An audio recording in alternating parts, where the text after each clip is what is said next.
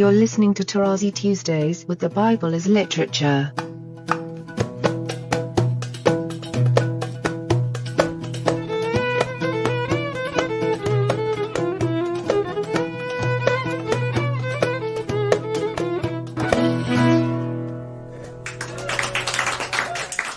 Hi, this is Father Mark Boulos, and you are listening to Toledot Tuesdays with the Bible as Literature podcast. This week, Father Paul continues his discussion of the Toledot of Shem, noting that Abraham does not have a Toledot in Scripture, but is instead placed within the Toledot of Terah. I am happy to introduce Father Paul on the Bible as Literature podcast, Toledot Tuesdays. Now, Haran is very interesting for the following reasons. That Haran, the name of one of the sons of Terah, is with a he. He, Haran. Whereas the area of Aram is with a het, Haran. Okay, we have to make sure that we hear them differently. But in English, you have Haran. You can't figure out the difference. Now, the son is Haran, and it is based on the root har, which is mountain, with the ending n, which is specifically a suffix of profession or attribution. And thus, Haran would be the mountaineer. And when you hear it, you should not miss the connection with the city and the tower that was destroyed by God. So here we hear that Haran disappears before the family of Terah moves from Ur into Haran and then into Canaan. He's completely, totally eliminated in a few short verses, which reminds you of how God eliminated the plan of the people who wanted to build a city and a tower in the area of Ur, Mesopotamia, and it was eliminated. And the future will lie in the area of Haran, which is from the root that means hot, hotness. We still have it in Arabic, har, and obviously in scriptural Hebrew, and it is obviously the area of the Syrian wilderness, which brings life in spite of its hotness around the oasis Tadmor. And Haran is very important. We will see later how both Isaac and Jacob go to get married with their family, which is in Haran. So I need to expand now because we are here at the junction of the beginning of the typically biblical story of that progeny of Abraham. And the author is already saying the whole story, as I said time and again, that it is said so many times already in Genesis 1 through 11 that I concluded, it's not that I forced it upon the text, that really the author is saying the story time and again, so that when you start to hear specifically about Abraham and his progeny, you are prepared to expect to be fooled by God. You'll never know how. In each new story, he fools you differently, and thus the Bible is telling you that you shall never be in control.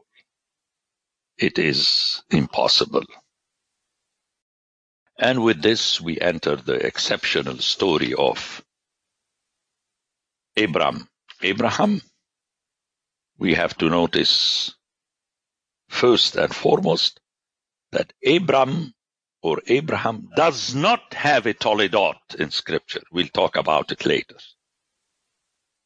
You hear only the Toledot of Terah, and it goes on until you hear the following time the Toledot of Ishmael, and then Isaac, and then Esau, and then Jacob. Okay, so Abraham in the Bible is within the Toledot of Terah. And that also is important because if you recall the meaning of Terah, you will realize that it is reflected not in the fact that one of his sons died early, the mighty one, the mountaineer, but here also you expect that Abram and Sarai, notice, after you have been fooled because she's barren, that God gives him the promise and you get excited to hear only positive stuff, and you are going to be hit again and again and again with negative stuff. I'm going to mention them quickly and I'll wrap up. Abram resorts to Egypt for food and he is forced to lie about Sarai. Abraham's feud with Lot, his nephew. The mistreatment of Hagar by Sarai, although Hagar gave a progeny to Sarai's husband. After the covenant, when the Lord asked Abram to walk before me and be blameless, both Abraham and Sarah laughed at God's promise. And then Abraham's shameless bargaining with God concerning God's justice in the episode was Sodom. That's the greatest slap in his face. He's arguing with God whether God is just or not. And then we have the death punishment of the disobedient wife of Lot. Remember, Lot is the nephew of Abraham, which ended with Lot lying with his daughters to secure a progeny. Then we have a repeat of the experience with Pharaoh in the story of Abraham and Abimelech, where again he lies about his wife. And we have, last but not least, the casting out of Hagar and her son by Sarah. So, it's a sad story, but you are caught already, because at the beginning of chapter 12, in verse 3, you have God's promise that his blessing will be enacted to all the families, mishpachot, of the earth. Chapter 10, all the families of the earth, through Abram, meaning through God's handling of Abram. This Toledot of Shem is really very powerful, central, important, and holds Genesis 1 through 11 with the rest of the biblical story. And let us not forget that Shem means name. It is the name. We are ultimately, if you hear it in Hebrew, the children, the progeny of the name, who's going to be very clearly presented as God himself, Hashem, the name. Now, let's go back to Cain and Lamech that are mentioned in chapter 4 and how they are picked up in the Toledot of Adam. Cain is nowhere to be found except indirectly through Canaan. But Enoch is found, although he's presented negatively in the progeny of Cain. He is transformed into the real meaning of his name. Lamech, on the other hand, remains in the same function. But then he is kept so that the hearer would understand that kings are not divine. They do not live for 10,000 of years and so on. You remember we talked about the king lists. But Lamech is someone who is born and who dies. So it's the functionality of each passage on its own grounds. And only then you make the connection. Remember what I said earlier about Peleg and Yoktan. Peleg is number one, Yoktan number two. Suddenly the author speaks about Yoktan. He is free. He says whatever he wants. Our trouble, unfortunately, is that we are used to hear the names as being individuals. Hence comes our question, what happened? How could someone who was the father could be the son? And it doesn't matter. The original people heard, and that's how I hear it in Arabic. It's functional. Notice in the tradition of the Arabs where the name continues. The son who has a son calls his son about the name of the grandfather and so on. And you have Joseph, son of Jacob, son of Joseph, son of Jacob, and so on. This is a way to tell you that you have a continuity here. Obviously, the third Jacob is not like the first Jacob. But then that's not how the text functions. That's how I deal in the part of my book about the New Testament.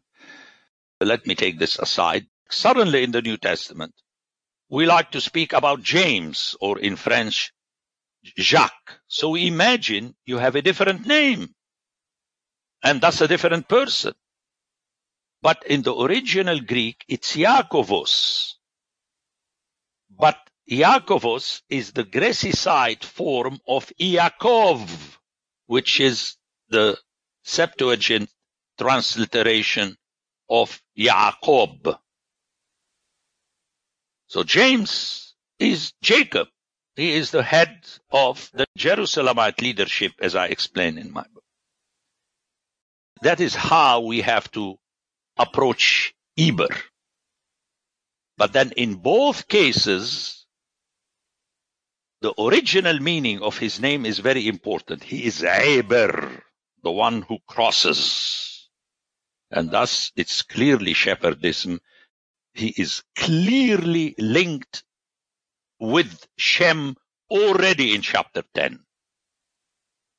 And that is why I underscore his importance. He doesn't shift in his function. He is the father of all the Abarim, the plural of Ibri. That is Eber. My invitation to the general hearers would be to deal with the genealogy of Shem in chapter 10. Notice how it is one part of the totality of the Toledot of the three brothers. So already here the function is different. And the Toledot of Shem, the way we have learned, unfortunately it took us time, but hopefully we arrived by now to understand that the Gospel of Mark is the Gospel of Mark, the Gospel of Luke is the Gospel of Luke, and the Gospel of Matthew is the Gospel of Matthew. You cannot mix and match. And my most forceful example is how the people run to assume that the three stories of the Transfiguration are the same, where Luke is very different. And I mention this because the corollary of that is that the people jump immediately to assume that the temptation of Christ took place in Gethsemane. But Gethsemane is only in Mark and Matthew. In Luke, It is the Mount of Olives. I know later how they historicized it, and that's why when you go to Palestine, they show you that the Gethsemane is but this is made up later. Why? Then your last step will be to realize that the Mount of Olives has a special place in the Gospel of Luke. So, sorry for the expansion, because really we have to grasp completely what I'm trying to channel here. That you hear the story on its own ground, and then you see what the author is doing with that. And that's why I began with Peleg and Yoktan. Yoktan disappears, although he sounds more important, and Peleg remains. Eber is definitely a very important word, name, as important as Shem, because of the rest of the story. The Bible as Literature is a production of the Ephesus School Network.